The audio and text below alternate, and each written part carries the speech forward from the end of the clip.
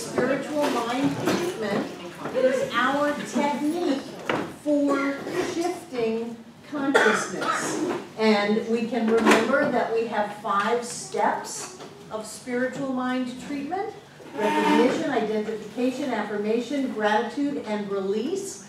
So what I would like is 5 people from the class. The sooner you come up, the sooner you get to pick your step to come up and speak and offer that step in the opening spiritual mind treatment of the class. So who wants to come up? Oh, what are you? 4. Okay, I'll be 5. Okay, we've got gratitude. Jill, you remember how to do a treatment? Come on up, take step 1. Okay, we're looking for someone who can really nail the affirmation. Affirmations are personal, they're present, they're positive. Now all of you are doing treatment work every day. Remember, we did this well over a month ago. So what would the class like the treatment to be for? What do you want? Clarity. Clarity. My goodness, prosperity. Prosperity, one more? Love. Love. So we're going to write clarity, prosperity, and love. Who really has a sense of clarity, prosperity, and love? Who even understands what those words mean? No, we're not doing what they don't mean. We're not doing denials here. We're doing affirmations. Okay. If it would make it easier, I could do 3 and somebody else could do 4. Who wants gratitude? I'll do gratitude. All right, come on up. See, Sandy. There you go. You work it out with Breezy. Okay. So in the affirmation step, we're going to affirm for this class, this is a treatment for the class, that we are clear, we are prosperous, and we are filled with love, or we are loving, or however you want to language that. It's going to be in the now, when it's not coming to us. It's going to be claiming it for everyone in the house, in the class. It's not about you. The house. And in the first step, which is the recognition step, which is that God, Spirit, whatever is everything, and you just go off on that however you want. And the second step, which is that is what I am, you both can include clarity, prosperity, and love in that. And then Kristen's going to affirm that for us, and Sandy and Breezy are going to somehow include that, Sandy in the gratitude and Breezy in the release. We're going to include the theme of the treatment in every step. Okay? You ready? Take a deep breath. Go, Jill. I recognize that there is one power and one presence in the universe that is clear, prosperous, and loving. Great, let her know you're done. And I myself am clear, prosperous, and loving. So I know for myself and for everyone here in this room, everyone present here at the center this evening, I know that we are clear in our lives and our decisions and our just in our everyday. I know that we are prosperous in everything we do, that money is coming to us in unexpected and beautiful and abundant ways that we can't even imagine at this time. It's already here. We open to receiving that prosperity, and I know that we are love. There's only love. So we are love. We exude love. We receive love. We give love at all times, here and now, and every day going forward. And with clarity and the knowing of prosperity and the knowing of love in this oneness, I'm very grateful. And I release that in love we are clear, prosperous, and full of love, and so it is. And so it is. Thank you, thank you, thank you. Well done, well done. So, a little bit of housekeeping asking if anyone would like to learn how to run the camera with Carrie. Where is Carrie? Carrie's over there. She says it's really simple, and that way we'll have a few people in class to set the camera up and turn it on, so that when Carrie's not here, or perhaps Carrie, for whatever reason, is not camera ready, there's someone else to run the camera. So is there anyone that wants to learn how to run the camera? It's cool, it's a video camera. I already know how. It's got it. Thank you, Rick. Will you see Carrie during the break? Good. And Kristen knows how, so that'll give us 3 people. That's good. Good, good, good. Well, she showed me last week. So that's 4 people. Yay! Yay! Because the, you have a question? I'm sorry, I have a question about Don't be sorry. the treatment that we just did. I can't remember because I know that you said it. When you're treating in a group, are you supposed to use we or are you supposed to use like the they? We. That's what I thought. Okay. I, we, I. Okay. I, you, I. Actually, it wouldn't I be thought, you, it would yeah. be Kristen, it would be John, it would be Don, something like that. I, he, she, I. Okay. But the practitioner always treats the practitioner, so you are the one doing the treatment. And if you're doing the treatment for the class, then you wait until it's the time to affirm or realize a certain truth about the class, that we're present, that we're clear, that we have a great class, that we learn a lot, that we put these teachings into effect, and our lives get better and better and better, that kind of thing. And then it's I am grateful and I let this go, because the practitioner is always treating the practitioner for and about the other person. And when it's all about you, it's I. It's just all about you. So just let it be all about you. The entire universe is all about you, so take it. And you may have noticed that I'm going to focus a little bit more on spiritual mind treatment. I absolutely believe that this is a fantastic way to shift consciousness. However, before we get there, I want to check in and see how we're doing with our complaint-free lives. How are we doing? Back to day 1. Back to day 1. It just slips out. Yes, it does. Who else? Yes, Sandy. Back to day 1 for the 3rd time, but you told me that I can give myself a break on that sort of. I figure once I've screwed up the day, the rest of the day is just open season. The next morning is back to day 1, so I don't have to beat myself up 10 times in one day. Okay, I'm back to day 1. I like that. Sure, this isn't meant to be abusive. It isn't meant to be punitive. It's meant to bring forth mindfulness.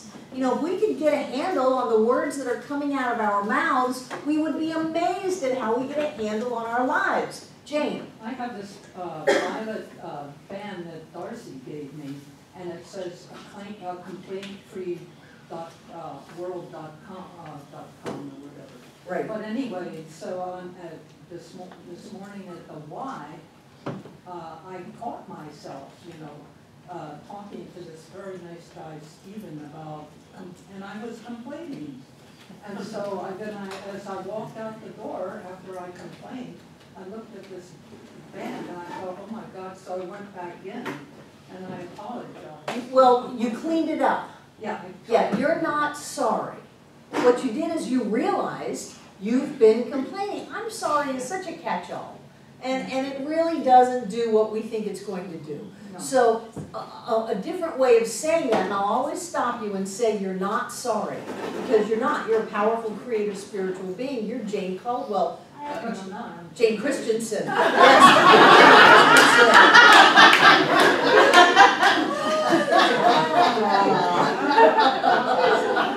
You're Jane Christensen. You're a powerful, spiritual being. You're not sorry. So what are some other more mindful words you can use other than I apologize or I'm sorry? What else can you say? I always say I misspoke. You misspoke. Yeah, compared to what you wanted to now, but at the time you said exactly what you were feeling. I'm choosing differently now. I'm choosing differently now. Jane. I actually just told the truth. I went back there and I said, oh, I got this band and it says a complete free. And so I explained the whole thing. So you didn't say, I'm sorry. No. Well, yay, because you just told us you went back and said you were sorry. That was just a short.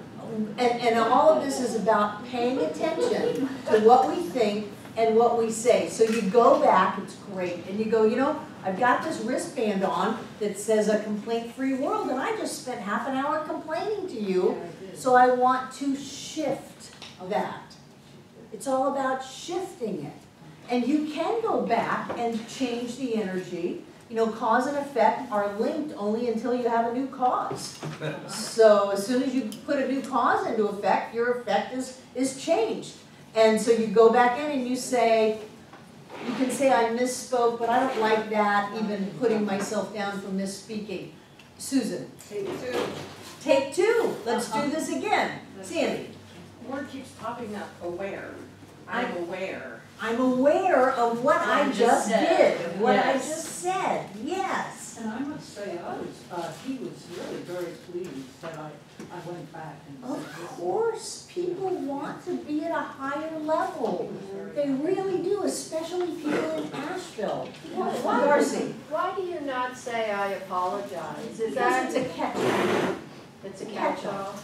And the two words I am carry with them the creative power of the universe. And when you say, I am sorry, Yeah, I don't. I am a sorry sort, but what is apologizing?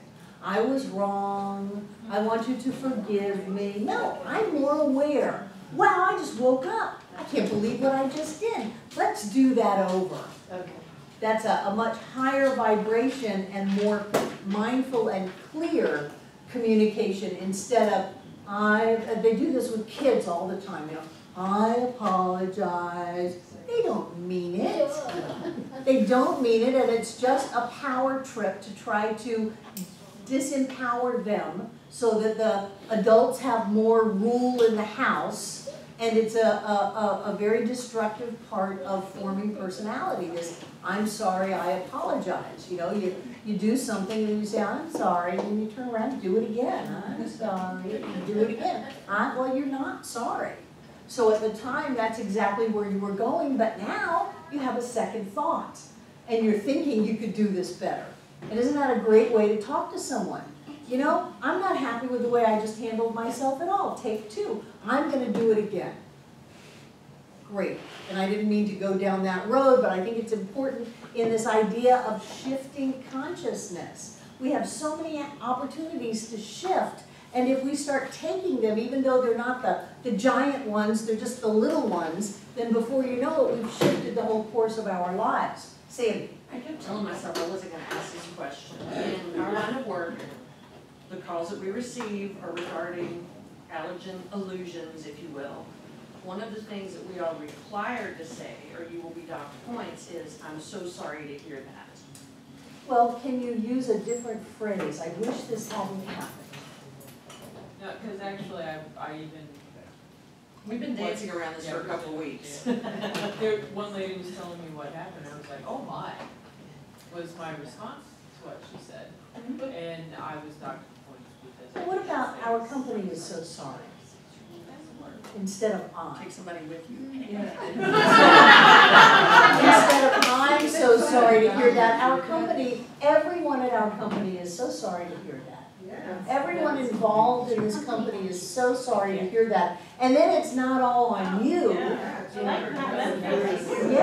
that feels bigger and inclusive and dilutes the I am aspect of it, even though you are, and you might end up not working at that company if you're not sorry, and everyone there is. You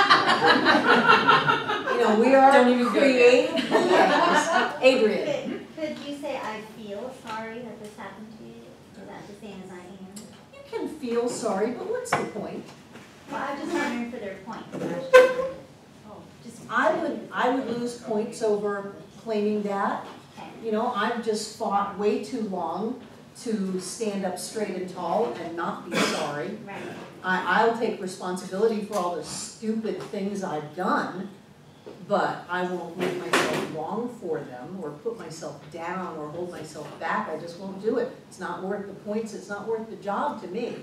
But however you can wrap your head around it, it's not you know, and we talk about words as if they have power in themselves. They don't.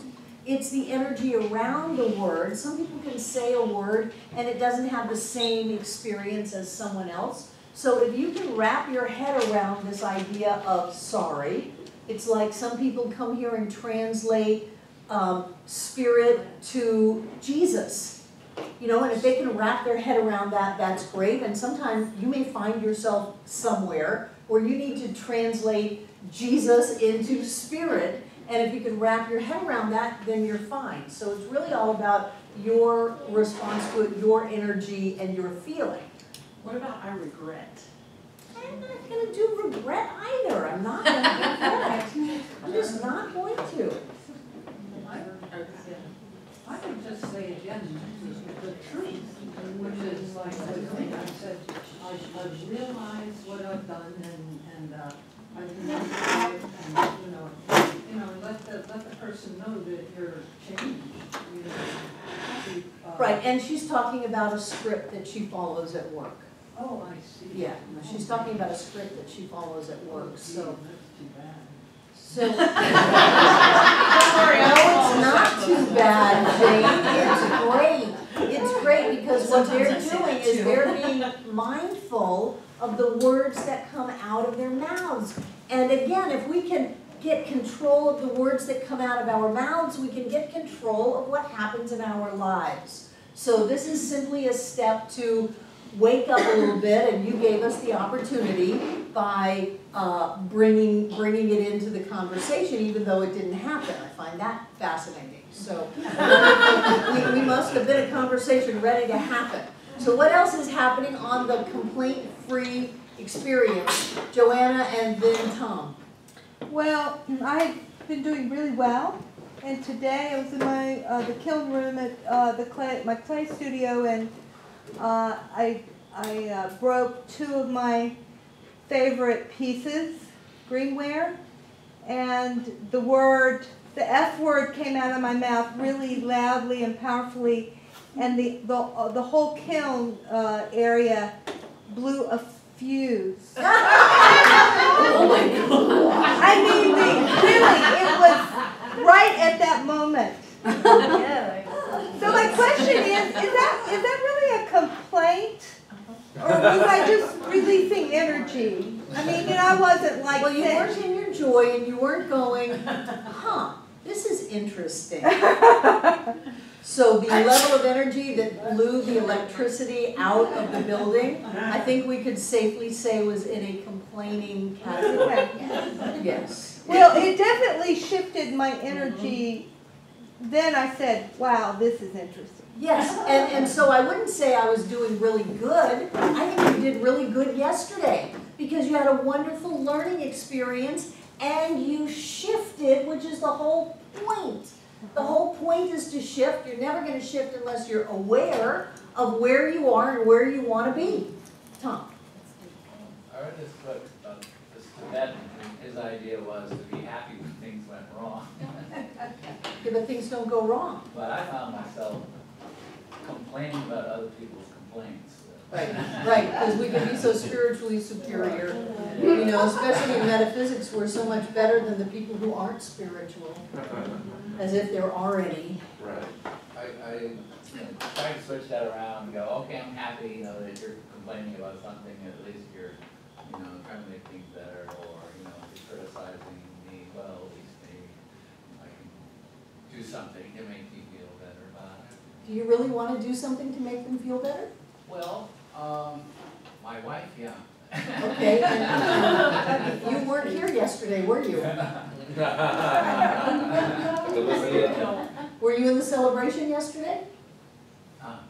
No, you were out here selling things. Yeah. Yeah. Okay, Yeah. so you can't make your wife feel better, and my guess is you're not happy about them complaining. So you're creating incongruence and dissonance inside of yourself because where you are and where you want to be is never going to happen. You're never going to make your wife feel better.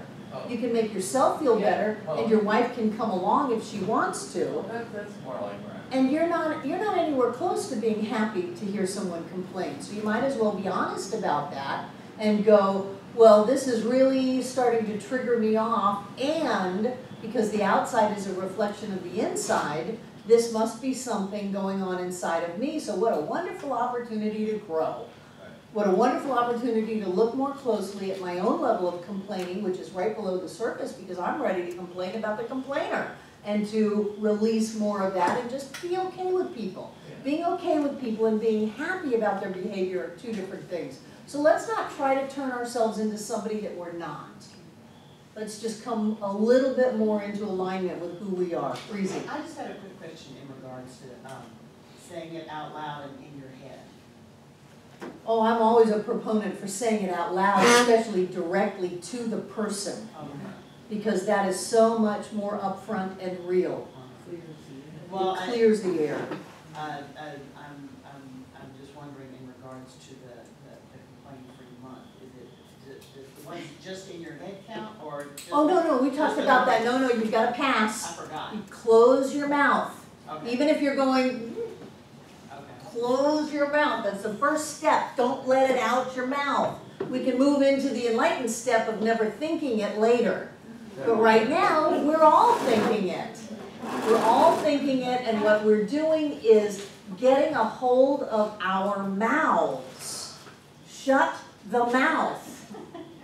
You know, it's so important. Don't let it out. We teach the power of our word. And then we just spew words around as if they have no power. Michael. I find complaining people very annoying. I realized this week that I complained about one I thought I did. Right. I caught myself quite a few times. I let it out a couple times actually. Of course you did. Everybody did. Everybody in the room complained at some point in the last week. So what we're doing is we're not using this as a way to put ourselves down. We're using this as a way to wake up, to be more mindful, to exercise some discipline over the power that we wield to create our lives. It showed me how much, well, I saw my thinking in a different way. Good. And then you could shift it. Yes, the art of shifting consciousness. It's all about shifting it. And we can't shift it unless we know where we are. I finally got my dog's car titled in my name and registered and inspected and all of that today. And it's a stick shift. And as I'm driving it, I have to know when I've revved out to the lower gear and need to put the clutch in and shift it up to a higher gear. I have to know that. Otherwise, I'll either never go fast enough or I'll blow the engine up in first gear driving down the I-240 at 60 miles an hour. I'll do that. So there's an awareness that comes with it. I mean, that's true. We've got to know when to shift it. We've got to know which gear we're in. We don't want to go from fourth to second by mistake, you know, instead of going to fifth. We need to know where we are. We need to know when we're ready to shift and how to shift it. And then we go into a whole different world. Isn't a gear in a transmission a whole different world? You start off on low gas and you're going faster than you were on high gas.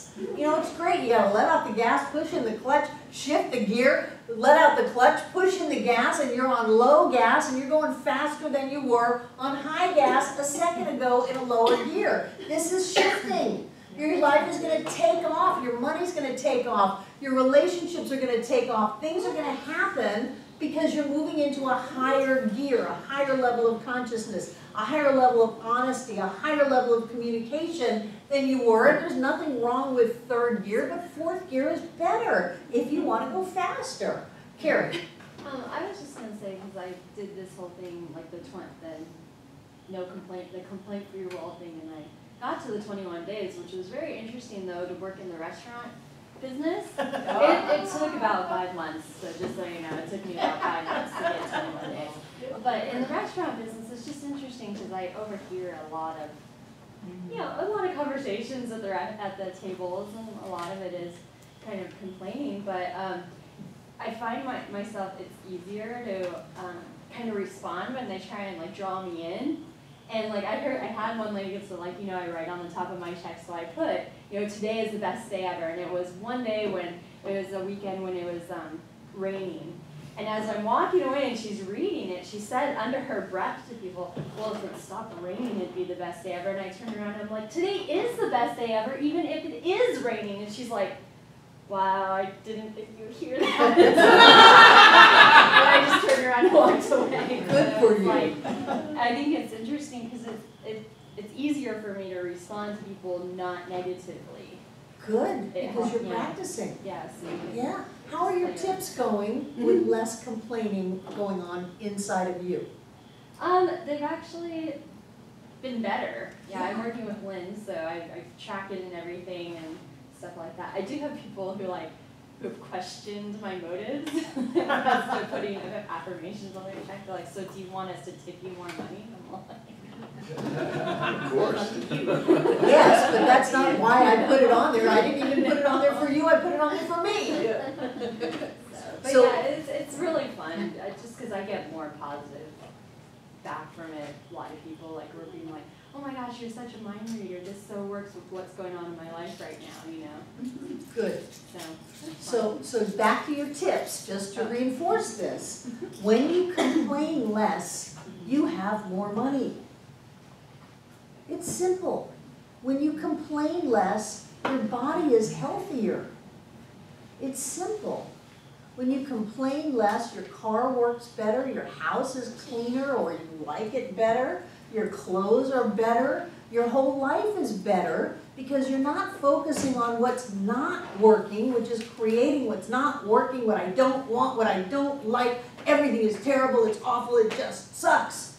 You get that. That's how your life is. You've got to flip it to something, even if you're flipping it to the neutral of, okay, the Buddha said whatever is. So we're just going to stay with that. Okay, even if you go to total neutral, your life gets better because you're not dragging it down. Nina.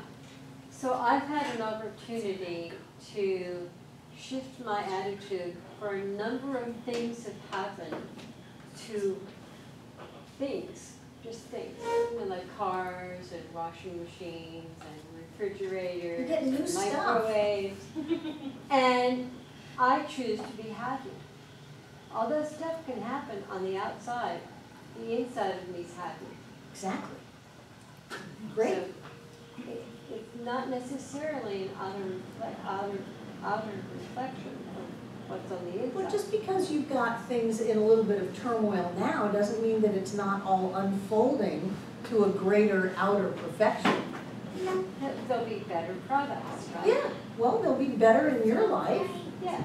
So I choose not to get upset You when have to when the choose not to mechanic get upset. bashed my car into another car. You looking for a new car? Pardon? Are you looking for a new car? No. You haven't been thinking about getting a new car? No. Okay, just checking. No. I love my car. Good, okay, it's a nice car, it's a Mercedes. Yeah. Jane and then Susan. Now, I generally get thrilled about with other people, and I get along with people and This things is like a that. new Jane. Huh? This is a new Jane. I knew you. Yeah. But the thing of it is, what I realize is I get really angry at myself. We know. Yeah, and so I really go on and on and on about myself. So stop complaining about yourself. And that is a complaint, isn't it? Absolutely. Absolutely. Absolutely. Absolutely. You are an amazingly wonderful person. You are a writer. You went on treks up giant mountains. It doesn't matter. You are an amazing person. I had you in Prac 1 class, and you would come up with words of wisdom that would stop the class. It's like, where did this come from? Which Jane is coming into class tonight? So you have within yourself an amazing being. And when you beat yourself up, I think you're just trying to play small and hide. That's all I think it is, which is what everybody does. We beat ourselves up, we make ourselves wrong so that we don't have to be this amazingly powerful being that we are, so that we can pretend that we're nobody, so that we don't have to do anything. Well, don't bother me, I'm just nobody. Except the truth is that you're not nobody, nobody's nobody. Susan. Before I'm saying what I'm going to say, I wasn't here for a few weeks. I am so happy to be back. Yeah. I love you and everybody here, and I love who we are together. So I just that just came out. Okay. If one was looking for a new car, where would one focus and how to do that? I am looking for a new car.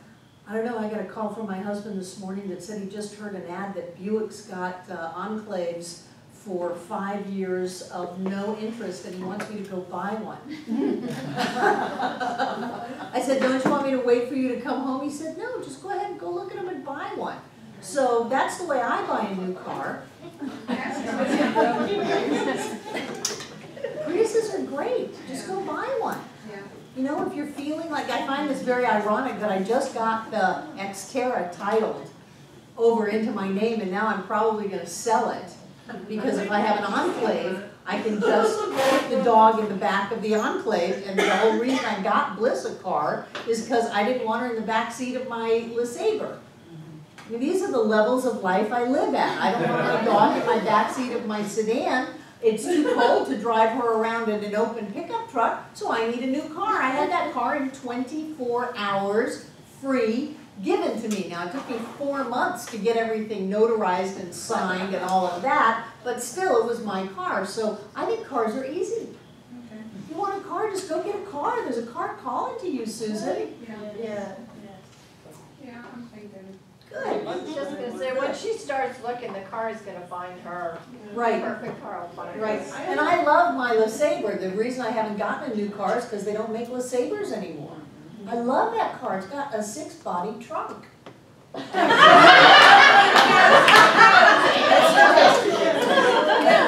can put as much in the trunk and the back seat of that LeSabre as I can pile in the back of John's pickup.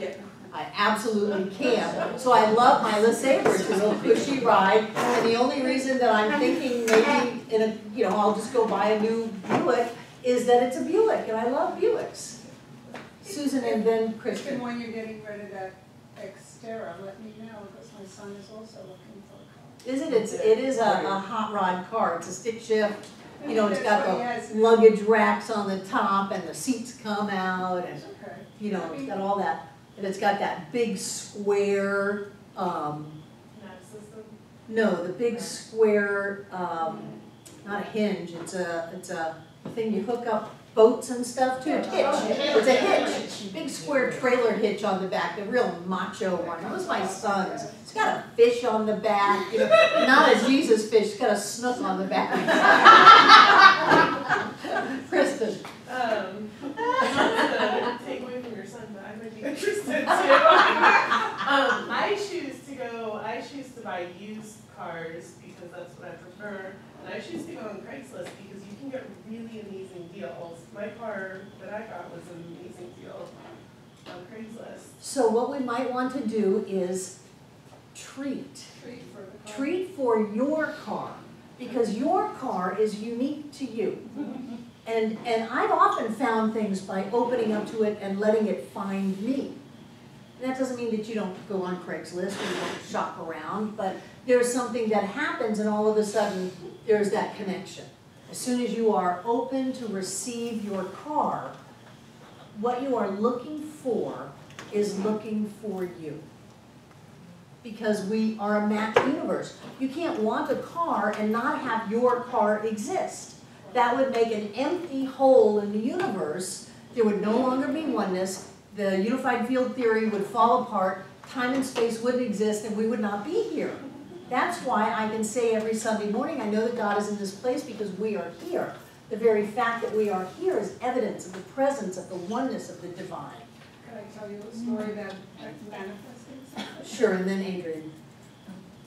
I've been wanting to put a kitchen into my house, a second kitchen into my house forever, and procrastinating and feeling bad about myself and complaining about myself. And then I just really let it go. And I got a phone call from somebody that I know casually from my dance community. We meet up in Louisiana and places for festivals. And I must have said to him at one time, if you're ever in Asheville, give me a call. Well, he was in Asheville, and he gave me a call. And I showed my hospitality and he said, well, certainly stay over. And I took him on a tour of my house and I showed him the space and I said, this is what I was hoping to do, but I just haven't done anything. He said, I'll put in the kitchen for you. Wonderful. And I said, what? And he said, yeah, your son can help me, I can do that. And I said, that's great, what would you charge? He said, I'm not gonna charge you anything. Yeah. The next day we went shopping, stove, a refrigerator, cabinets, and the day after that, the kitchen was in. Yay! Yay! That's what happens when we are clear. Things just happen. It's not that we have to will them or push them or make them. We just know that we're going to have a kitchen in there, and you let it go, and you're loving and generous, and you get that back. I was Adrian. going to say, do the same thing with your car, because how you did that, you like it. I just remembered sitting here and I got a car 8 years ago, and I missed this kind of car that I had when I was single. And so I had my baby and had a van and blah, blah. And I said, no, I don't want a van anymore, I want a car. I want the car that I used to have. So I just, one day driving in my van saying, I want that car, I really want that car. This is the kind of car I want. I want this color, and I was just talking out loud to my baby in the back seat. When I got to the mall, I sat down, forgot it, she's playing, told this girl about, oh, I think I might get a car. So I just kind of did this for a couple of weeks, and after like totally forgetting about it, I got a phone call. I guess I did something on the internet that I said I wanted to look at a car. They called me and said they had the exact car, and they were going to give me the exact payment that I wanted, and everything was exactly the way I wanted. And I thought, oh my God! And now I'm just remembering how this works. I was just telling her, so I'm really excited. So when you finally let go, Release. It happened, and I got the car. I'm actually forgetting that I've gotten 4 cars for free in my life. You're about to have 5. You're about to have 5. Oh, okay. That's how I do jobs, really good at jobs like that. Good, good. We are the ones creating our lives. When we get lost in what's not working, we get a life that is not working. And then we get caught in the cycle of looking at a life that doesn't work and then saying it doesn't work, which creates a life that doesn't work, which we then look at that doesn't work and we say it, and we've got to stop the cycle somewhere, and the easiest way to stop it is right here. Where? Right here. You're gonna look at me. Stop it from coming out of your mouth. If you stop it from coming out of your mouth, you'll have to think about it. And if you think about it, you'll begin to change the way you think. And when you change the way you think, life will become easier. Life will become better. And maybe it'll look a certain way, and maybe it won't look a certain way, but it will become better. Life gets better and better and better. It's like riding a wave, and when we're not in alignment with that evolution of life manifested as us, then it's a struggle. So when we're fighting against that flow of life, and I don't mean just give up and say I'm going with the flow, and that means I don't have to go to work anymore. Not like that. But there is a force, Ernest would have called it a force for good in the universe, and you can feel it moving through you. You can feel it lifting you up, and when you're in alignment with that, things get better, and when you're not in alignment with that, life is hard. Maybe you've experienced life being hard before. So when life is hard, you're out of alignment with something, and you need to bring yourself back into alignment. And sometimes you really want that thing, because it's pretty, and it's shiny, and you're sure if you get it, it'll make you happy. And you really just want it, but it's hard. So when that's happening, there's something that's not in alignment with you having that, and perhaps right away we would just want to go directly to happy instead of waiting for us to get the pretty shiny thing and feeling bad that we don't have it, and work on the inside and then let it go. Let it go. And it might take weeks, months, years. Who cares? Who cares? If we are eternal beings, then what's the rush? Well, I gotta have this Prius by next week. I gotta come to class and show everybody my pretty Prius. What difference does it make, really? If you get it when you go home tonight, or if you get it in a month, or even if you get it in a year, does it really matter? When we're hooked into the time aspect of time and space, then we're in a limited reality. And when we can shift out of that and simply know that everything is great, that of course I have my perfect and right car, maybe it's getting made more pretty for me. You know, know, maybe because it's mine, it's having a little tune-up work done and some tires and a detailing and getting ready for me. It's all prissying up, or Priusing up. You know, however you want to see it, that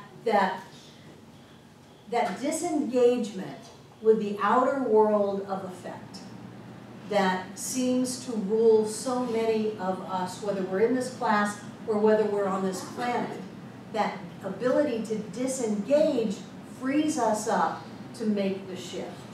And that's why it's so important to learn how to let go. But if you're going to learn how to let go, you're going to have to look at your control issues. And you know that's where complaining is coming from.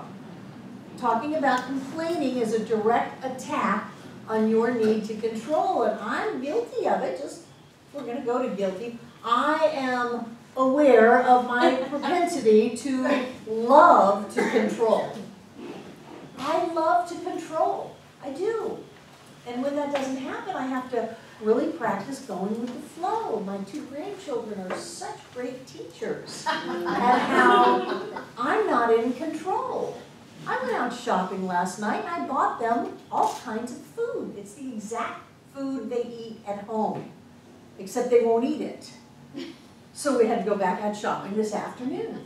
And they had to pick a different brand, same thing, only a different brand, a different color, a different twist to it, so that they would eat it. And I was just, relax.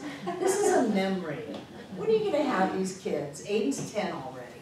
You know, he's 10, the little one is 6. They're going to grow up before you know it, and then they won't want to go grocery shopping with you. So just enjoy it and relax. But you know, there's that part of me that was, I bought this for you. I know you eat this. You shut up and eat it. But that was too much like my childhood, so I can't go there with them. And then I have an opportunity to relax and to notice that I'm complaining a lot about whether or not they eat or not. Really, do I care if they eat? Do I care if we go to the store? It all worked out fine. You know, everything is great, but not complaining brings us right up face to face with our desire to control. And why do we need to control? Why do we feel that we need to control? Because we don't trust.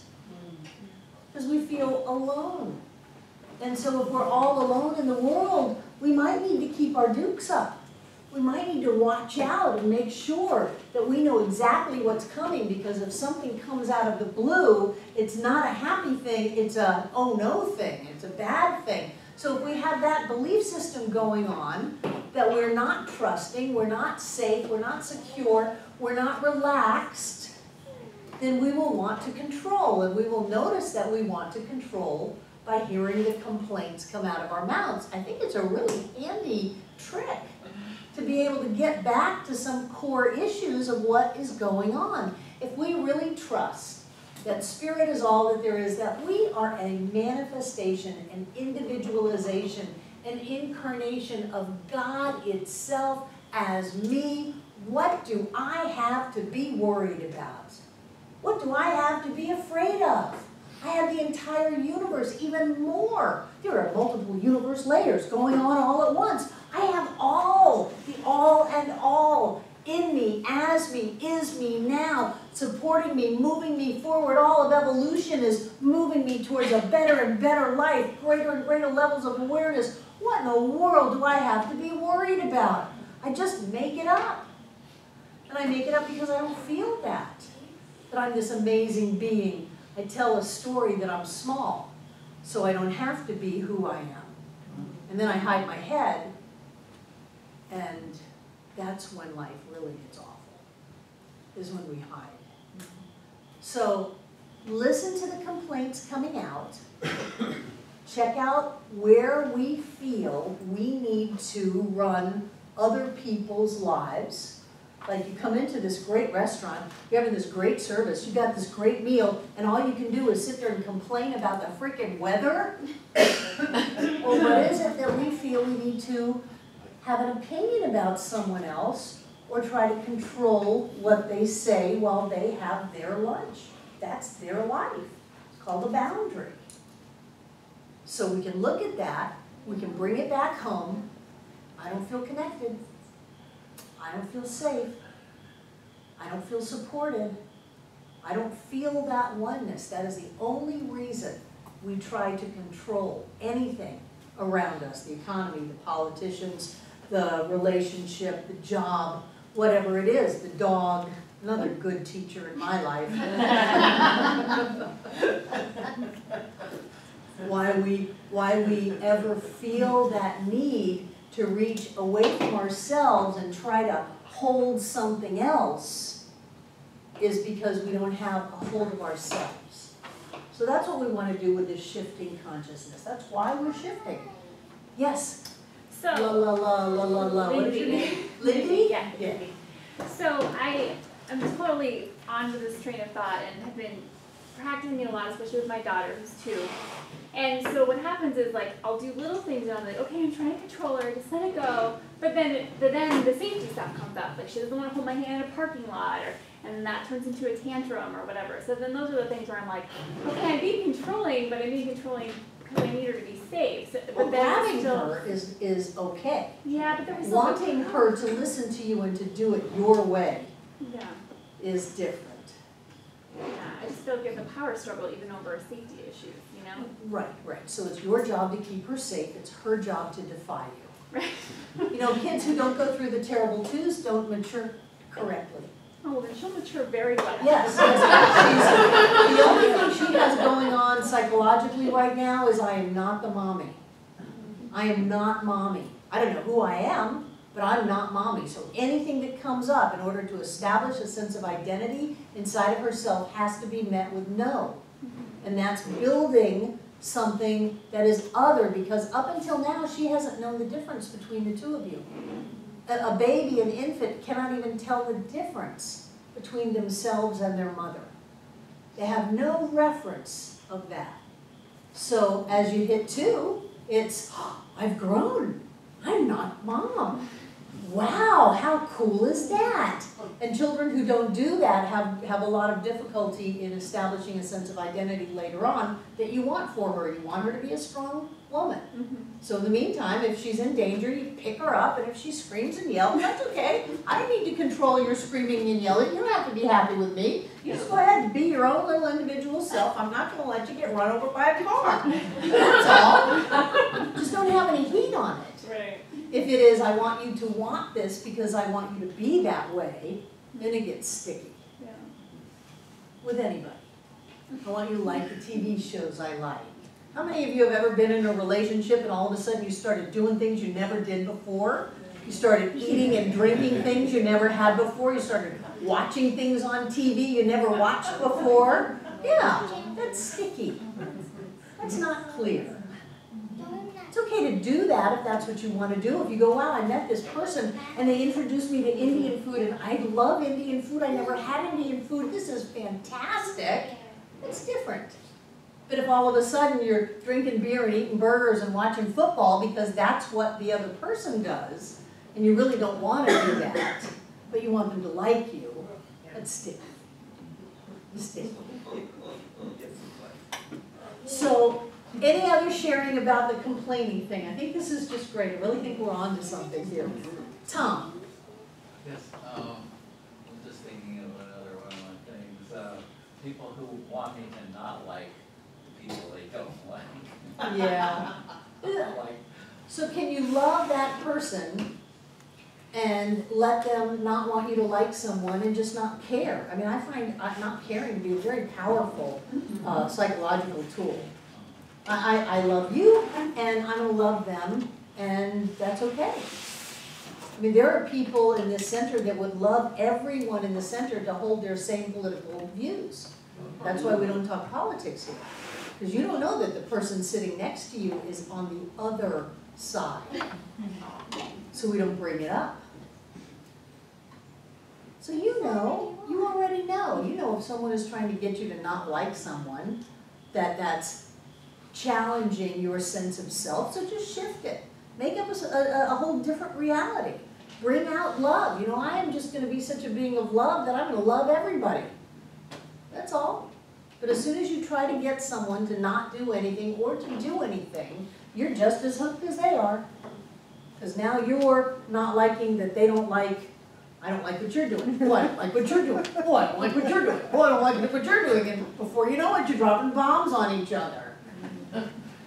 You know, metaphysically or concrete.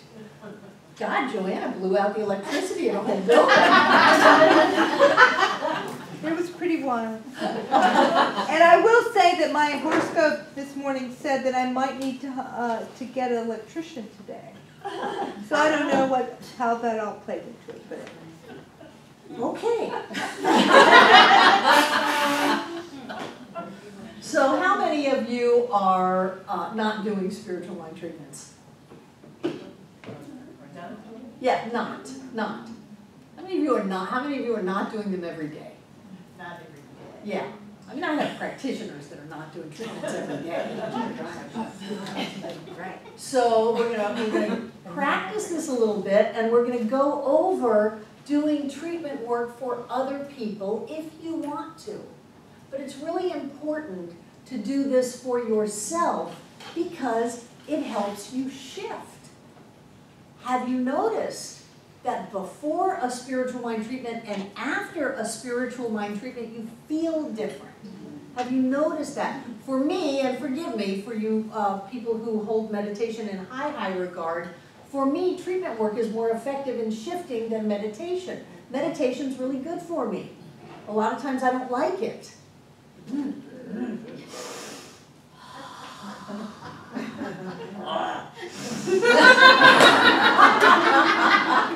Some days that's my meditation, but it's really good for me.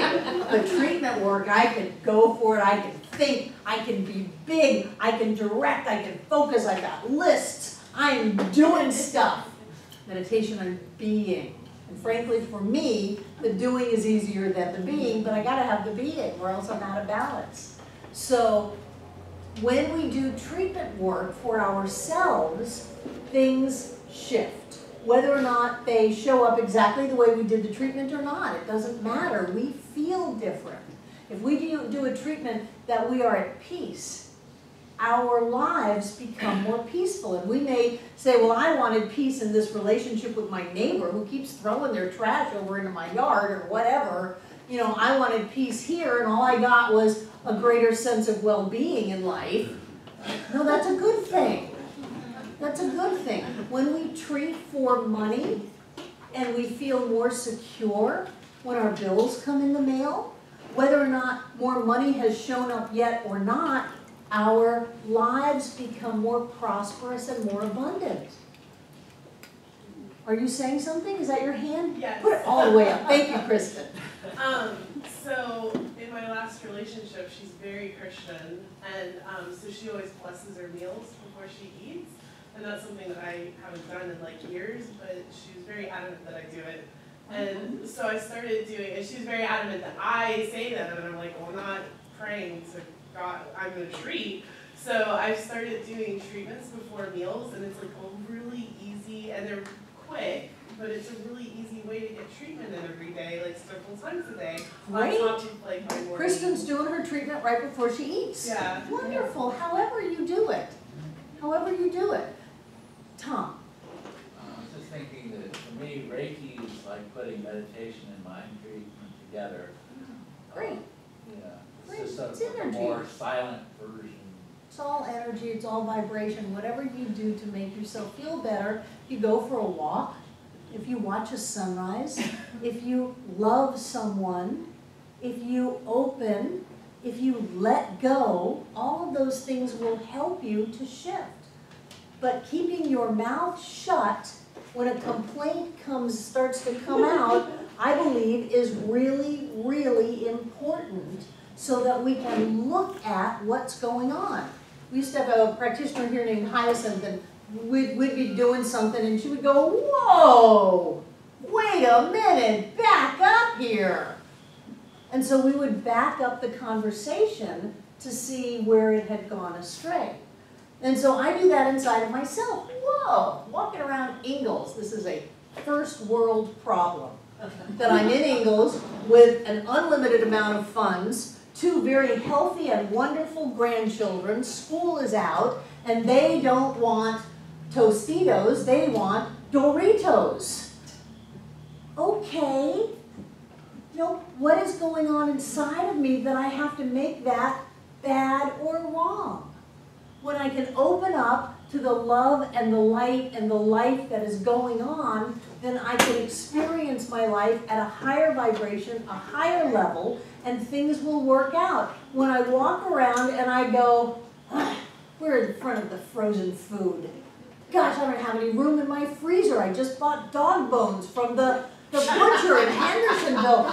I can't buy them popsicles. I don't have any place to put it, and I'm cold. Whoa, wait a minute, back up. This is a wonderful experience. This is a great day. This is the best day ever. And I use real obvious examples from me so that we all feel like we're in this together. You know, when we can stop and say, wait a minute, what just happened? Why did I get angry? Why did I become afraid? Why did I just get a knot in my stomach? Why did my blood pressure just go up?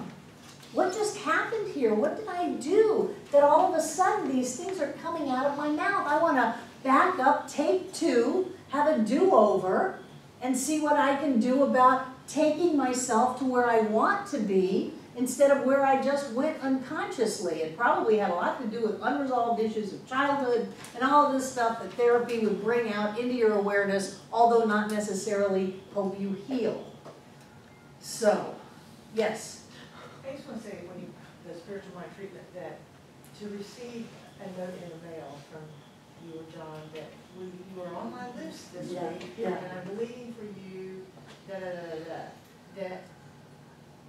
it's just every time those come from you or from John, it is a time when something big is going to happen that week. And I just feel so supported and just kind of go, Yeah. thank you so much. And we love to do that. Right. We love to do that. We love to have that connection because it's a very intimate connection that we have with people. Even though we have nothing to do physically with each other, we have this wonderful connection with people. So when we do spiritual mind treatment for ourselves, we have a general opening, shifting, softening of ourselves. And I can tell with people when they've stopped doing their spiritual practice. I mean, I've gone up to practitioners and said, you're not doing your spiritual practice, it's all over you. It's all over you. And anyone who has eyes to see can see it. So what I would recommend is that you go back to doing your spiritual practice, and whatever's going on, if you need to come in and talk, you can come in and talk. And we'll see what's going on. But stay in that place of shifting, And if you find yourself complaining, which chances are everybody will at some point in the rest of their lives, then back it up and see what happened. What happened? And sometimes when we get really wonderful feelings of openness and connected and excited and success and prosperity and health and wholeness, sometimes it scares parts of us. And then it triggers off some unconscious beliefs that happen, and because they're unconscious and we don't know about them until we hear them coming out of our mouths and we go, wait a minute, I haven't been on day 1 for days, I've been on day 0 and I haven't even noticed it. I'm the one who's complaining in my world, and I complain about blah, blah, blah, blah, blah, so what's going on? And then you take it back and you look at yourself. What's happening? What are you afraid of? And what is that about? In an infinite world where life is eternal and we are the power and love is the only reality, what in the world have we got to be afraid of? We can't even be afraid of dying. Dying's great.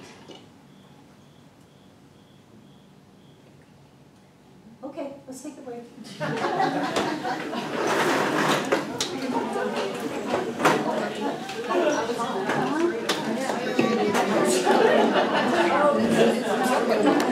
So I know that we've gone over treatment 2 weeks, but I'm going to do it again because I really want us to be comfortable with it, to understand it, and most importantly, to use it. Someone said, well, I read the Creative Thought magazine and I read the treatments in every day. Does that count? Well, of course it does. Because what we're doing is we're shifting. Whatever it does, downloading Margaret's artwork from the internet, And shifting in the middle of a crisis at work shifts. That's what Sandy did today. It shifts. Whatever you do to shift is so important. And it doesn't matter. Yesterday I bought our plane tickets for our beach trip to the beach between Christmas and New Year's, and we had a little bit, John and I had a little bit of a conversation about not going this year. And I thought, no, that's a strained conversation. That's a we don't get to have what we want conversation. I don't want that. So I shifted that and bought plane tickets, and I felt much better. And when I told John, he felt much better. So I'm not saying all of this has to be really spiritual. You know, sometimes you shift it with a brownie. Sometimes you shift it with a television show.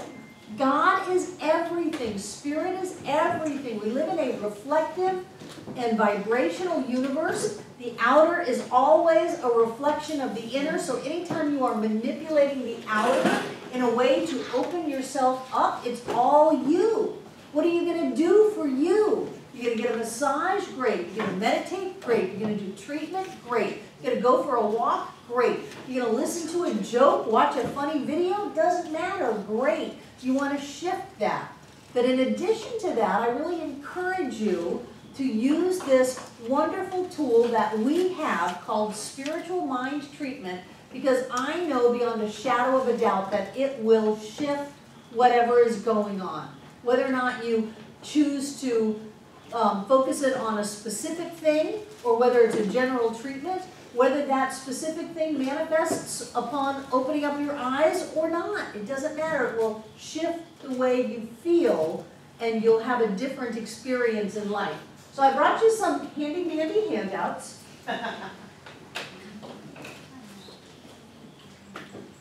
Just take one. It's just a little reminder about the steps of treatment and some examples of what that languaging might be.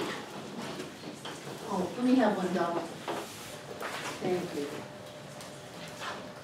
Can I ask you a question? It is in regard to this terminology. You know, you use this, the words like power, presence, spirit, God, and all that sort of stuff. But the one thing I have found is as soon as the term God is used, it makes it dualistic. Don't use it. Okay. Scratch it out. It's in here. Scratch it out. Okay. Don't use it. Okay. I knew a guy in Oregon 30 some odd years ago. He was a realtor, and that was when it was back in the early 70s when there was a big recession going on, and homes in Eugene, Oregon were boarded up. The market was so awful. It was kind of reminiscent of 2008. And he was a realtor, and he was prospering. And his treatment was, okay, big guy, it's you and me. Now this is what I want. Okay, we're done. Can he do that? Is that spiritual enough? Well, evidently it was. It was. You know, personally, I have issues with the male anthropomorphic deity, but those are my issues. Mine. Well, thank you, because I get lost in all these words and Fluffy. fluffiness. Yeah, don't go fluffy. Don't talk like that. Yeah, don't talk. A treatment that sounds like you. David. When I expressed the same issue to my dad when we were talking about a course about treatment, and he says, well, I got the treatment for you. He said, you ready? And I said, yeah. He says, God is, I am, I know, thank you, let's go. Right. Right. God is, I am, I know, thank you, let's go. I am. I am. The middle step, affirmation. I am healthy, wealthy, wise. I am peaceful. I am joyous.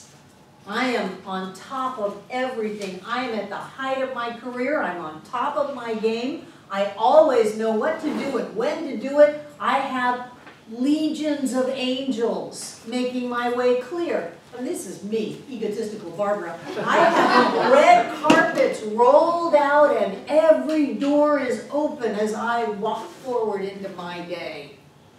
Those are my treatments. Yeah, nifty, feel nifty, Jane, feel nifty. Lindy. I think I was getting hung up on the idea that I had to do it as soon as I woke up before, before my daughter gets up. But then today she got up early, so I did it with her. And it was so cute because as I was affirming, she just kept going, yeah, yeah, yeah. And I was like, wow, you totally get this, don't you? Excellent, excellent, good job, good job. So on this sheet, and this is just as a little discussion point or reminder or stimulus. You don't have to do it like this. For that matter, I would appreciate it if you didn't. But step one is I, and then you're going to want to put your name in. Put your name in just to reinforce that this is you. You're not starting off a treatment with you, Donald. No, it's all about me. We started off in the class, the practitioner always treats the practitioner. It's all happening inside of me. And because there's only one, and this is where it gets a little abstract, then you and me are no different. We're the same. So as I know in me about you, something happens in your world. It's the most amazing thing. It has such a sense of wonder and awe and mysticism and connectedness. Sometimes it feels very magical, the way things happen. Because when I know something in me, Victoria's life changes. But I have to start with me. I can't try to fix Victoria. I can't try to change Victoria. I can't try to convince Victoria. That's not treating inside of me. I treat in me.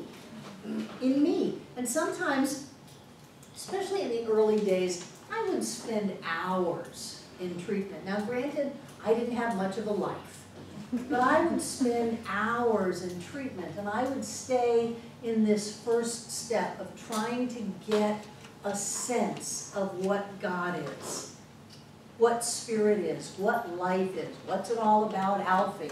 You know, what that is. And I was so grateful when I got the pictures from the Hubble telescope, when they sent the Hubble telescope out, and it started sending back pictures of this. You couldn't tell, and you can't tell even today, whether you're looking at something huge or tiny. Is this a nebula that is so big there's no way our brains can even wrap around it? Or is that something that is so tiny, it's a photo from an electromagnetic microscope? You know, you don't know. And so you start to get this sense that the big and the little are all the same. And that there is stuff that's so far out from my petty little world at that time that just would take me out into other realms. And sometimes I would feel this energy that would just get really, really big, and then there'd be like a beat or a movement or a pulse to it all. And I would just let myself go, letting go of all of the things that I thought that life was and that I was, into this idea of greatness. And I don't mean like success and greatness. I mean like this huge thing. If we're grappling with something in the universe, I mean, even the Hubble telescope pictures are still in this universe, and then I just so cavalierly say, well, there are universe layers piled on top of each other right here where we're sitting. And that's where I would want to go. I would want to go to where my brain just exploded. And then I didn't have anything to wrap it around. And I would just hang out. So that's where I want you to look at it, instead of getting your words right. Well, I, Barbara, know that there's only one power, one presence, and one source. I know this oneness, this spirit, this God is all there is. Everything I see, everything I experience is spirit and form. That's wonderful if you use those words, but I want you to get to, I want you to go beyond anything you think is light, love, divine, spirit, life, and then go a little bit farther. Go a little bit farther. And you do it with a New York accent. Now we're talking to you. So what you saying?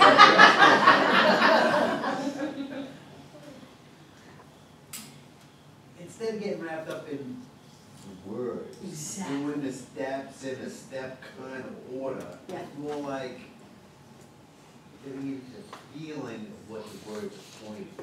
Right, right, we look at the moon, not the hand. Yeah. And again, I will say this 1,000 times, we use words to talk about something that cannot be talked about with words. So we use words to move us towards something. Of course. You said before that control is not trusting and feeling alone. Exactly. And I often feel like that in this process. It's like with Abraham, I mean anybody that talks about it, I often feel like I gotta do this thing.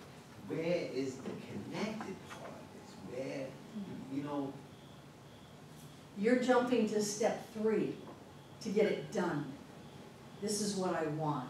And I want you to hang out in step 1 and 2, the same way that if you went to the beach and you took a little swim right before the wave, it would pick you up and fly you through the air. I want you to catch the wave. And that is a trust experience. It both builds trust and at some level requires trust, because there have been times when I've been doing spiritual practice and felt something and just slammed shut.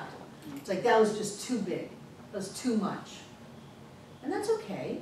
You know, I really don't have to be enlightened by Tuesday. Chances are I'm not. Chances are enlightenment is really not on my plate this lifetime, and that's okay. But I want to ride the wave every so often. Every so often I want to ride that wave. I want to live in the enlightenment. Well, of course you do, but why? It seems easier. Right, you want things to be easier. You want to be relaxed, great. But the truth is that before you're enlightened, you chop wood and carry water. You go to work, you take care of your kids, you build your house, and after you're enlightened, you chop wood and you carry water.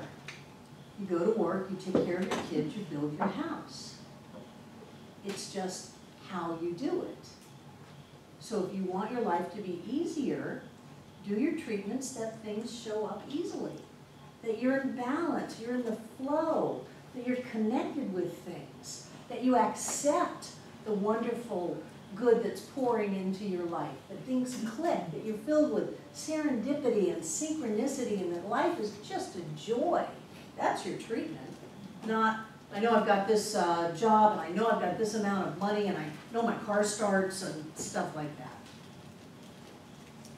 I want you to hang out in the first 2 steps before you jump to the 3rd step, because everybody wants the 3rd step.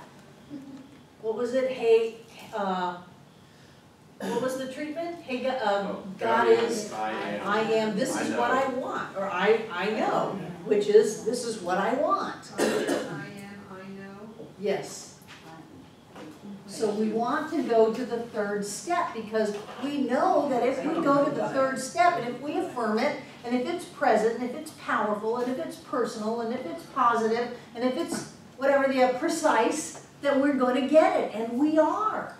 But chances are we're going to be creating from a sense of willing and pushing and making it happen, and it gets very tiresome. If you can learn to catch the wave, this will lift you up and take you. Of being connected. Of what it, you are amazing, Mike. You are amazing. And when you get that, your life is amazing. God, look at the kids you created. You are amazing.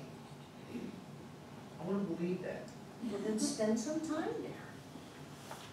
But it's not the you personality, Michael Bayan. It's the being of light and love, Michael. And to spend time opening to that dimension, that reality, and then it is not a word thing. You may use words. Barbara says, I'm amazing. Barbara says, I'm amazing. Barbara says, I'm amazing. You may use words to open to that, and then you go out into your life and you do something and you go, wow, that was amazing. That's the experience. That's the experience. That's why anything that we can do that makes us bigger than we think we are is so important. That's why I love sunrises. I've got the greatest stare in the world. Between my bed and coffee is the sunrise. And I walk up the stair, and all of a sudden the windowsill is right here, and then it's right here, and I lean on it, and I have this giant picture window that has the sunrise. And I stop and just, wow. Takes me out of myself, takes me out of, what time is it? Okay, I need to go get coffee. Okay, it's cold, I gotta turn the furnace on. Where's the dog? You know, it takes me out of all of that stuff into a sunrise. Right there, just right there. So anything that you can do to have that experience is where we wanna go. And this 5-step spiritual mind treatment will help you get there. Don't look at the hand or the finger, look at the moon, look at the stars. But if you need to find the hand, to look up, where is it? Where is the moon? Oh, it's up there. Then that's what the hand is for. David. There was a documentary on recently on TV about people doing things the first time. They talked about the first person to fly in a balloon, and a hot air balloon or something. And they mentioned that on his second flight or something like that, it was near sunset. And he was still on the ground because they were waiting for something to come along that they could do to make it work. And he saw the sunset, and then he took off and went up into the sun again and got to see the sunset again. And they said he was the first person to ever see a sunset twice in one day in history. Right. And I thought, that just kind of blew my mind. It's like, what is that like to have that experience? And did he even recognize it? Right. It's like when we figured out that rainbows are round, but you can only see that from a plane. Yeah. Anything that makes you go, wow, you just got more money. You make it real clear. Wow, you just didn't get sick, or you got better. Wow, you just got a better relationship, whether with the same person or someone new. Either way works. Wow, your life just got better. Because you live in that greater reality than just like this. And this is complaining. This is controlling. Wow, this is where we want to go. I had that experience this weekend on Friday. Of course, you know, my mom went back to the hospital, and it was kind of an unexpected thing. And I remember having a lot of kind of holding my breath, holding in a little bit on the way there, and then relax. And I passed, as I was leaving the house to go to the hospital, my son and his family were on their way to my house.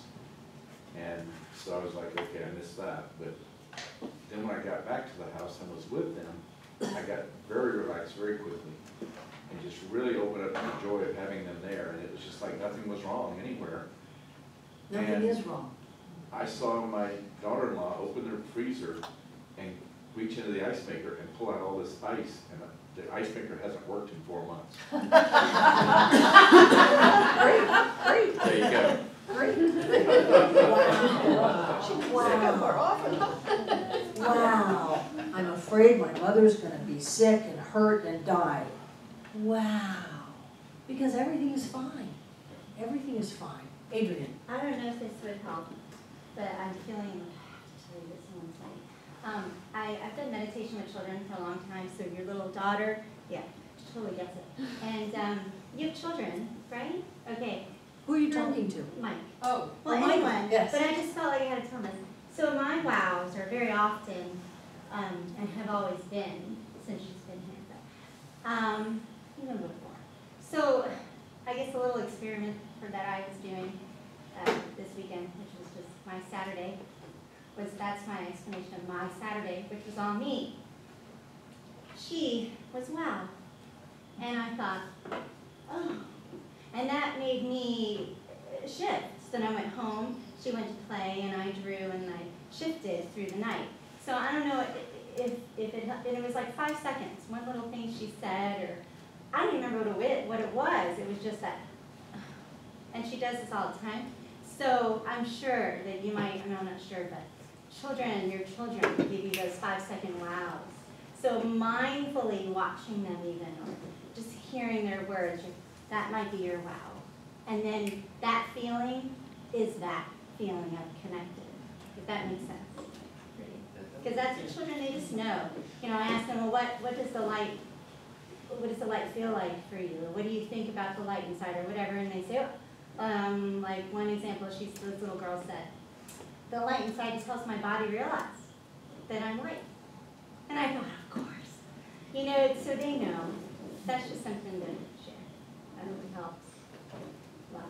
Trinity said you're not alone. Good. So does that make sense on step 1? Good. Step 2 is having that either inside of you, or connected, or you're experiencing that. So you want the wow to be your wow. You don't just want to have this, and that's why we don't worship. You know, the whole idea of worship is a subject-object relationship. There's someone who is worshiping something outside of themselves. We don't do that. What we want to experience is wow and wow.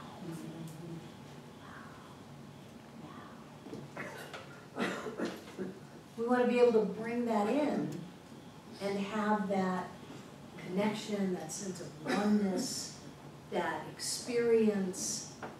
So, you know, again, we're talking about things that you don't really have words for, but things that help some people are, I'm made in the image and likeness of God, and that is the G word, you know, but in that traditional background, in the Bible lore, human beings are made in the image and likeness of the divine. What we've done is we've twisted it around to make a God, a deity that's made in the image and likeness of the worst of us. We're angry and vengeful, and you know, lightning bolts in one hand and blessings in the other hand, and nobody knows, you know, what's going to get you what, and there's eternal whoopee or eternal damnation to pay for whatever it is that's going on. That's craziness. But if you can flip that around to say, the sunrise is in me. I love to watch the sunrise. But I love more knowing that the sunrise is in me. One of the reasons I love to go to the beach, and we did this so many times, is I would just sit there for so long that I would be lost on the waves. Preferably the middle of the summer, 90 degrees with the sun straight overhead, and it would twinkle on top of every wave, every bit. It would be alive. And dehydration may have had part of this. And I think that's part of the Vision Quest secret too. But I would just get to where I didn't have any sense of myself, although I had a really big sense of myself. That I was not only, looking at the ocean, feeling the sun, but that I was the ocean, and I was just surrendered to the sun. And for me, that's the second step. That's where you want power. It's not in control. It's not in complaining. The power is in the experience of wow. Wow. Wow. And then what have you got to be afraid of? What have you got to be worried of? Nothing. You are the wow. Cars, kitchens, they just show up. You are the wow. And that's the shift. That's the really big shift. That's the really big shift. that we want to do. We want to shift what we say, we want to shift how we see things, you know, is it an old woman, is it a new woman, is it a chalice, is it two people? We want to be able to shift all of that. Why do we want to shift that? We want to shift that so we'll stop running away from the wow. And if you give yourself half a chance to hang out in the first 2 steps of treatment, you will get the wow. And if you start talking to yourself and being a chatterbox and all of that, just take a breath, let it go. You're going somewhere where there are no words.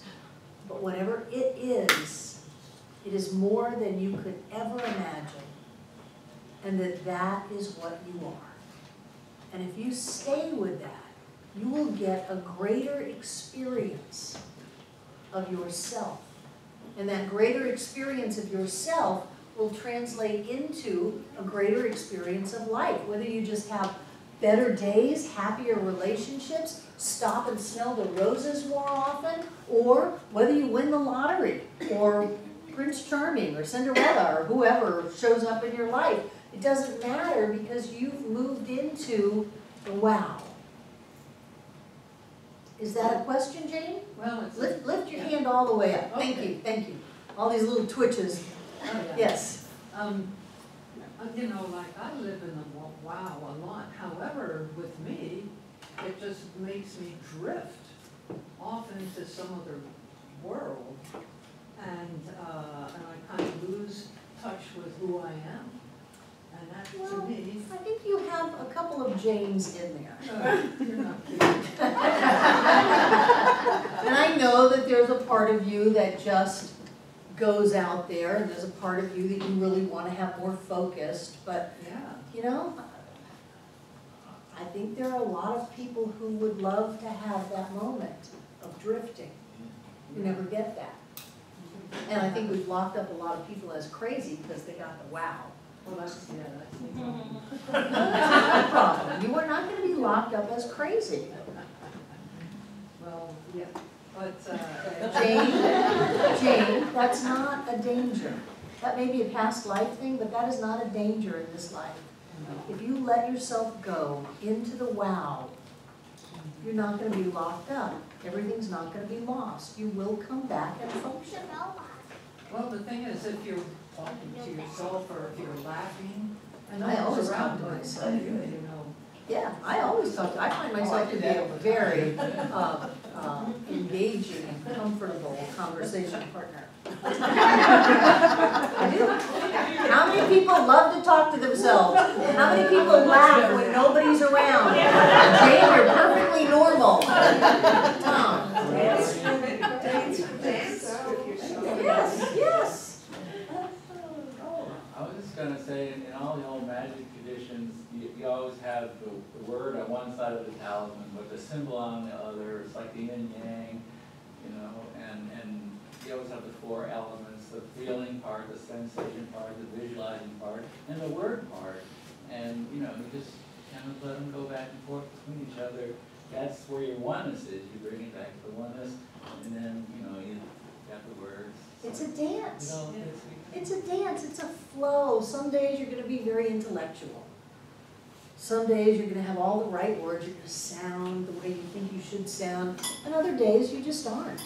You're going to flow, you're going to have visions, you're going to hear music, music is color. You know, you're going to just be out there. And both are equally creative. How do you feel? How are you moving in life? Are you growing and expanding your sense of self? Are you letting go of things that made you play small? Are you willing to trust that there is a feeling inside of you that is so familiar to you, even if it's the first time you have felt it, you will know it? Are you willing to trust that and say that that's real and that everything's okay? So as you move into the first and second steps of treatment and hang out there, in my opinion, that's when you're really ready to focus your creation.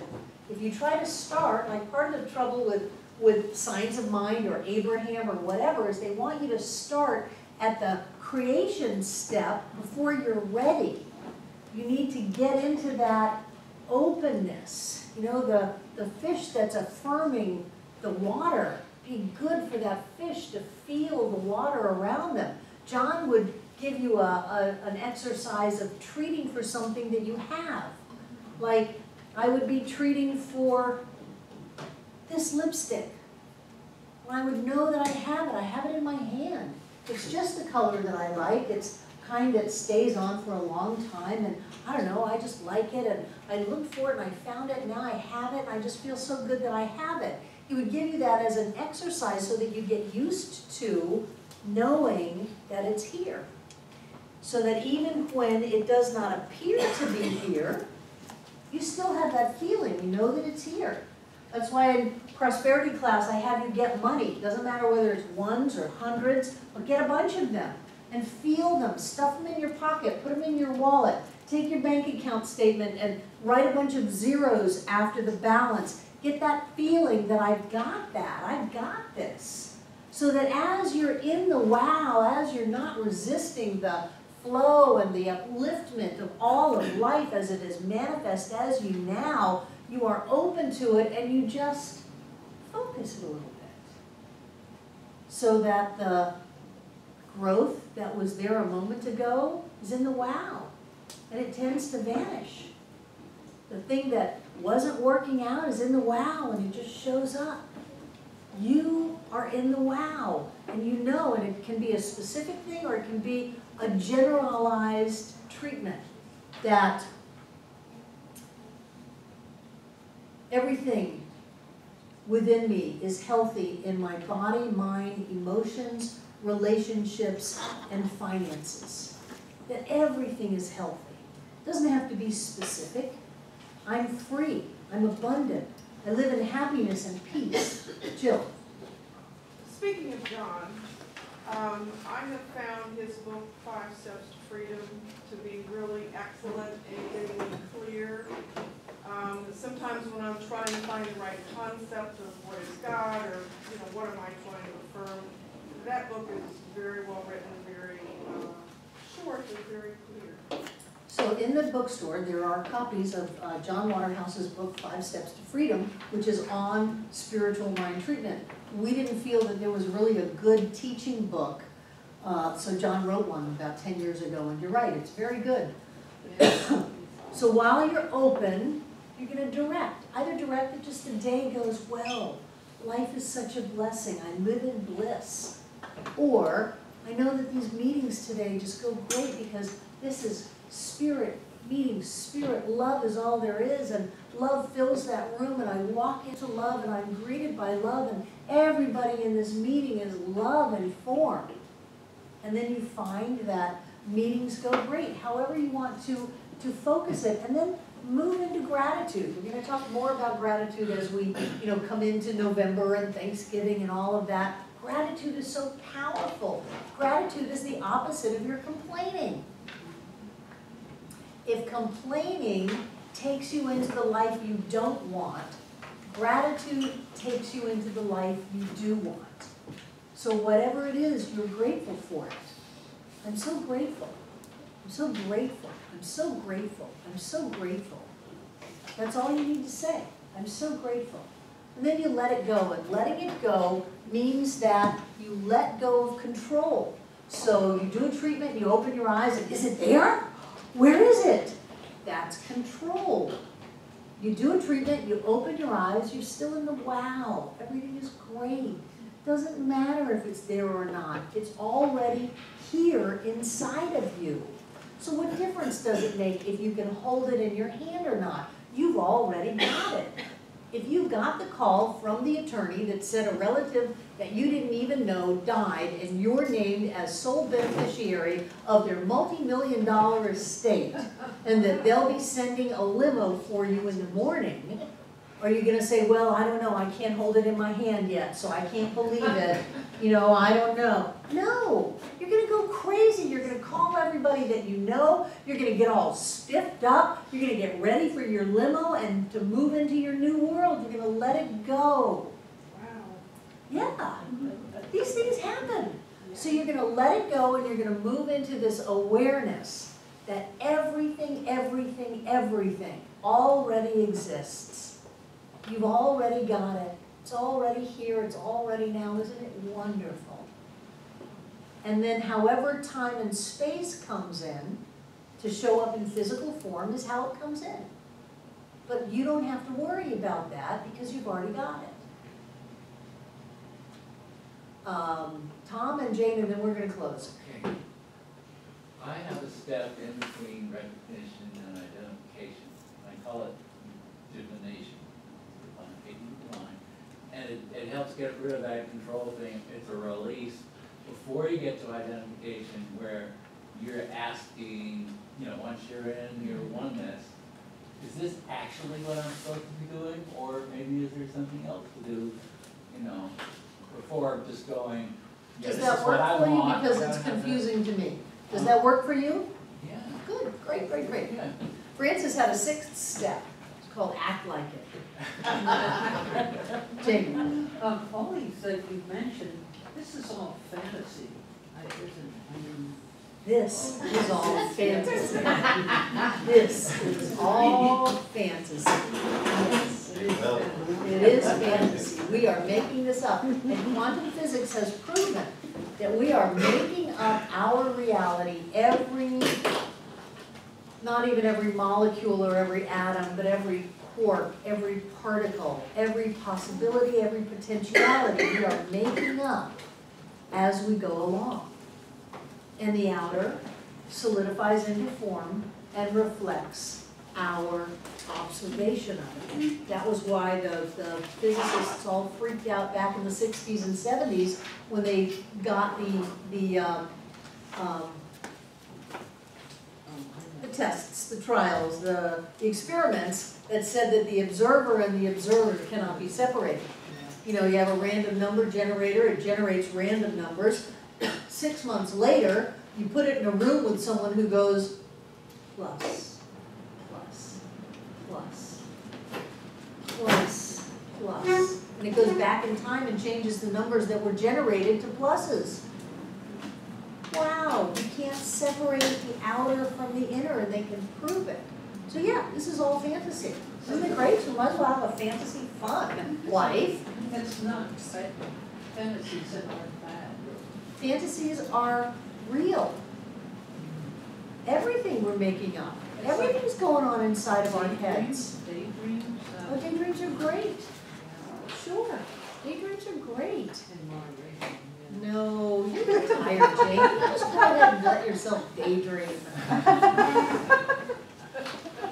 So, you might as well have had a life of love, a life of joy, a life of happiness. And since you're going to make it up anyway, you might as well make it up that way. If you find yourself complaining, you are making it up just the other way. So stop it, back up, check yourself out. What belief was going on that had you freak out and move into fear and upset? Move into gratitude, let it go, open up, let go of the past, move into the wow, and then watch how things shift. And if while you're in that wow state, you want to focus it to prosperity and abundance and joy and all of that, relationships that are filled with love, that you can have mine. The red carpet is rolled out, and those doors that are open, they're great big wooden doors, and they open up, and I move forward into my day. You can have that one. I'll share. However you want to direct it, but direct it from the wow. Direct it from that sense that you are greater than anything you've ever thought of before, or anything you've ever experienced before. And you'll be amazed at how you shift, not shift from the person honking at you in the car, but you shift at a very deep level about who you believe yourself to be and how you believe life to work. And that's really what it's all about. Any questions or comments before we close? Great. Take out what you're going to give. Live the wow. Give it the wow.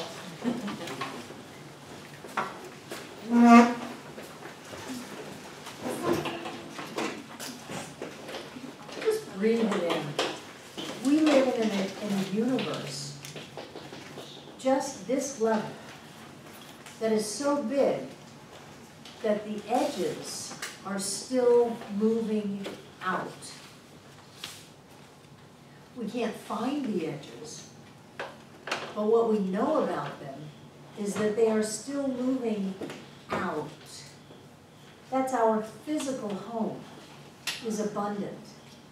Stars in the sky, grains of sand on the beach, drops of water in the ocean, that's our physical home. That is the effect of the great cause of life coming into form.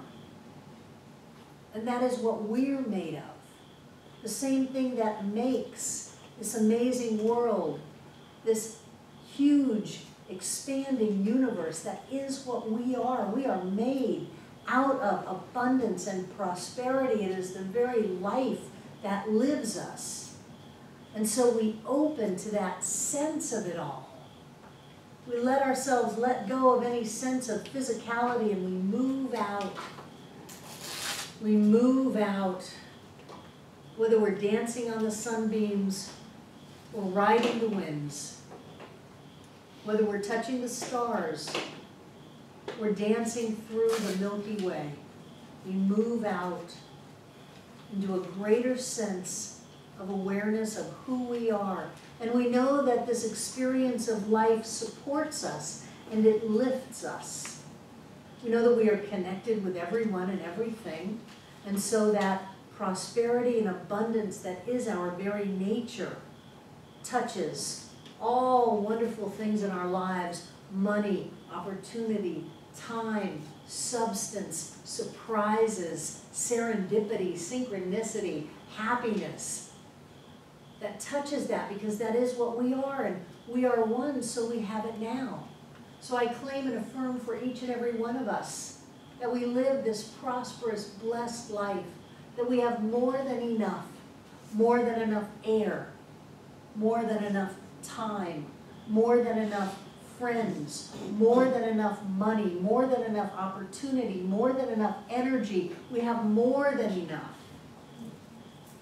That's the truth of us. It's our nature. We came with it. And so we move into gratitude. We're grateful for this. We're grateful for this rich and abundant life. And we give this gift tonight out of our gratitude, out of our richness, and know that life returns it back to us. It is all one and the same. We stand clear in who we are. We know that life supports us in every way. And that is the energy that we claim for ourselves and each other this night. I know that each one of us comes together to make this center for spiritual living all that it was ever meant to be. It is a place of peace, a beacon of light, a tower of strength, and a fountain of wisdom that touches the lives of all who call it home. And so it is.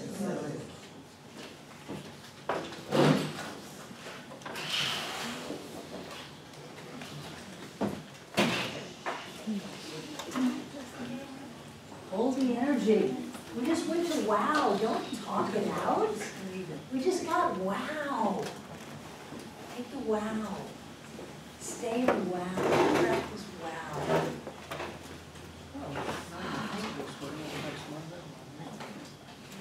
Stay in the wow. Stay in the wow. Stay in the wow. Because I know that whatever spirit is a blessing, spirit is light, spirit is love, spirit gives to us without reservation, without hesitation, without limitation. Right here and right now, we are accepting that blessing of life as us, spirit in form as us, right here and right now. And so I know that that energy right here and right now has awakened us and quickened us. It has moved us into a greater expression of who we are. And in so doing, not only does it change the lives of everyone in this room, but it changes the lives of everyone on this planet and beyond. And so it is. So it is. Love you guys. Have a wonderful, wonderful